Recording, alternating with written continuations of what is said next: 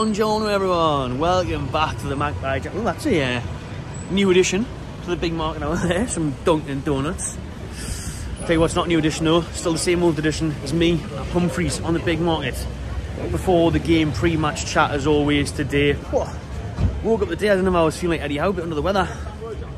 Bit of a sore heat and that, but you know, we crack on, we persevere. It's the first home game in a long time, what it feels like, nearly about a month since we were at home. Buzzing for today, like Luton Town at home. I'm expecting a big win. If you didn't see the preview, I predicted a nice 5-1er. Just been chatting to a couple of Luton fans there, and they are confident of a result today. To be fair to them, they are confident of getting something in the tune. I hope that's not too windy. But if it is, I'll sign off now quickly. I'm just going to take you along with me on the match day. And today, I'm sitting somewhere I haven't been in absolutely years. Level 7. Level 7, and I do not like heights. So, but to be fair, I did the San Siro, and that was level 77. That was absolutely insane how high up that was. So we'll have a couple of beer to calm those height fears. Waiting for Ruby. Now we're going to go for a nice pint of Guinness. We're forged actually, McGregor special. Before I do Humphreys, and then we'll head up to the stadium. Looking forward to it. Got to be a big win today, boys. Come on.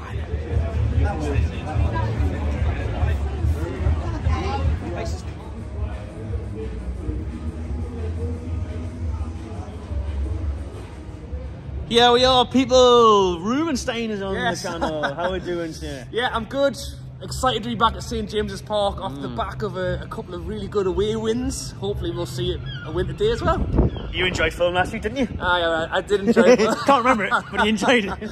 I had a great time, Matty. Thank you very much. The cup games at the moment, I mean, we had a great cup run in the Carabao. I'd love to try and see that FA Cup run, you know, take us back to Wembley, but we will wait and see. Well, we're not far off. Listen, we've got Blackburn at the end of the month, and then quarters, and then you're one game away from Wembley again. Yeah, I mean, it was fantastic last time, and I think this season, you know, we've started to have a, you know, I think those games have really kind of given everyone a bit of a boost, you know. I think, what was it, we'd lost 8 out of 9 away games or something, and then to now go and win 2 back-to-back, Fulham, Villa, everyone's kind of looking at it, the run of fixtures, you know, Luton, Forest, Bournemouth, thinking, you know what, if we can get a few here, back in the European spots, be happy, but we've got to do it first, don't we? Well, exactly, yeah, it's all good and well, because everyone's jubilant today, everyone's buzzing, excited, looking forward to hopefully a convincing win, but it's not always the case. You know, these teams that you just mentioned have beat us already this season. Yeah. Obviously, Luton, especially away, you would think was a different story. But this could be a season-defining month for me, this February, because if we did get 9 points, and we've got Arsenal at the end of it, we're kind of not looking at that too much, maybe get a draw like last year. But if we get 9 points in the next 3 games, it's starting to look a lot prettier, isn't it, the European challenge? No, it's massive, and we're well within our rights to go for it. You know, I think top 4 would take a hell of a second half of the season, but you know, Europa League, we're well within a shout. But like you said though, you've got to win the games, and when you look at like last season, like when we start hitting form and we hit that bit of confidence, we'll fly. Yeah. And if we can do that again, we can have that. The only thing is though, it's just the injuries and the players who are available. You know, we're going into, and look, I think everyone's excited and confident for Luton today, but we are looking like we're going to play without a striker, you know, and that might carry us through a Luton game, but for a whole second half of the season could well be tough. So it could be, but today, if it is Gordon, hopefully we'll have options off the bench in Wilson and or Isak. But what do you reckon then, Rob? What's your score prediction? How do you see the game playing out? You know what it is? I'm excited to see Miggy on the left, if that's the way we go, because he's always on the right. He's never crossing the ball in. He plays on the left for 2 seconds against Villa, and he crosses it straight in for a goal. So let's have a few of them. I'm going to go 2-0 Newcastle. Good, solid win. Maybe not all of the shooting stars and fireworks, but I'll take the 3 points all day long. Absolutely, mate. Well, enjoy yourself. Good seeing you, good to see you, Matty. Nice one. Here we are then, just 20 minutes till kick-off outside St James's Park. The team news is in, it is on your screen now. Fantastic to see Harvey Barnes back. He is on the bench alongside Callum Wilson. It is that front 3 that were predicted in the preview that finished the game at Villa Park. Almiron on the left, Gordon down the middle, and Jacob Murphy down the right-hand side. Let's hope we can get some more first-time crosses in from Almiron today. Some finishing by Gordon. The midfields, as you'd expect, There may be another shot goal, perhaps. Let's hope so. People buzzing for this one. Let's get inside the stadium and up the mags. So here we are. The climb to level 7 for the first time in years. I haven't done this climb since I was about 16. Welcome to St. James Park. Welcome to level 7. We'll be knackered after this.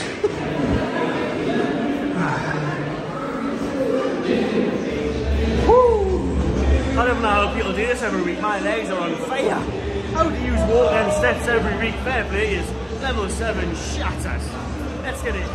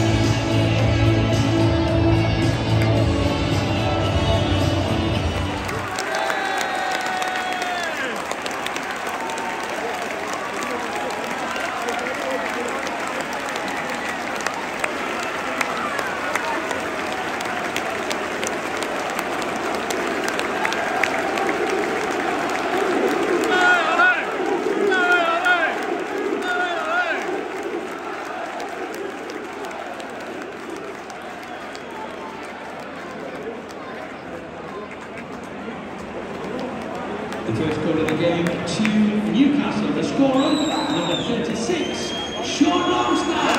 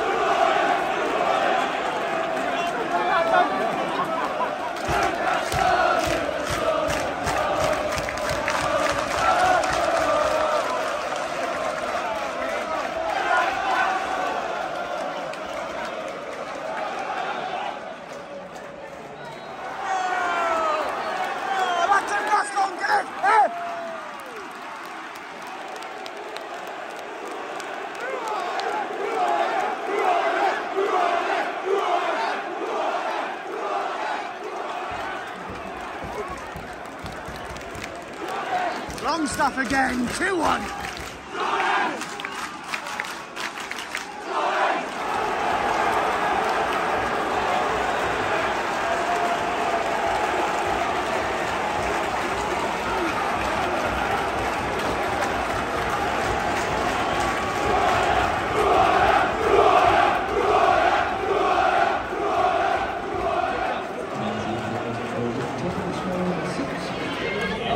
Two at half time. Newcastle giving too many chances to Luton, to be fair. Like, we've done well going forward at times. Obviously Longstaff's got a brace. I think at times Bruno and stuff should have been doing better with the runs in the box, but Luton were giving too much to Luton, like really. We're giving too much to Luton.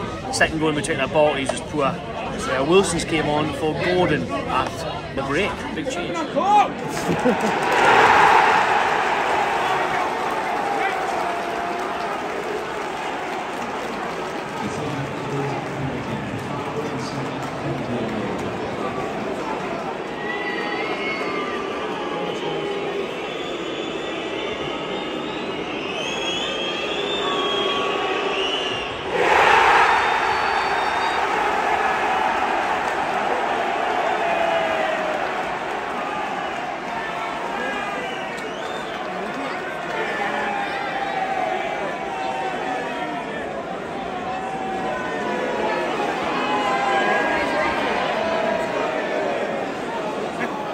Re-kick.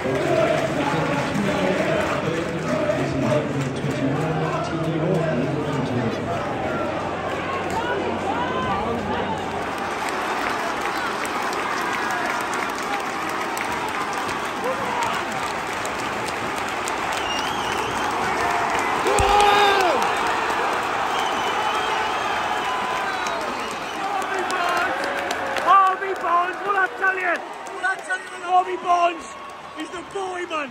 Some player, 4-4. This game is ridiculous.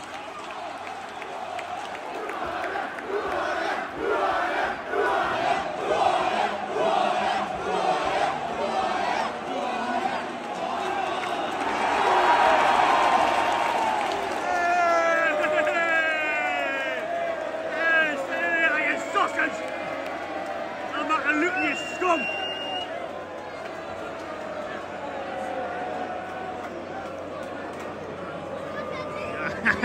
Luton sausage.